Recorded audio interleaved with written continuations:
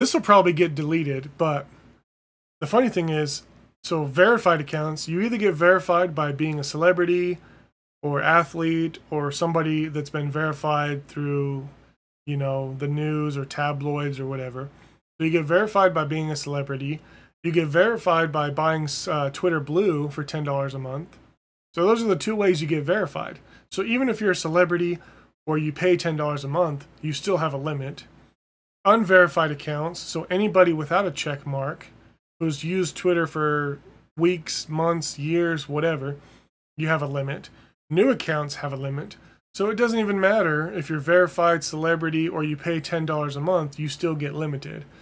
He's probably going to delete this. He's probably going to walk it back. But still, like, what the hell are you thinking? And he says he's going to increase it for everybody. But even still, like, if you're paying $10 a month, there shouldn't be any limits. Like, are you stupid? I don't understand.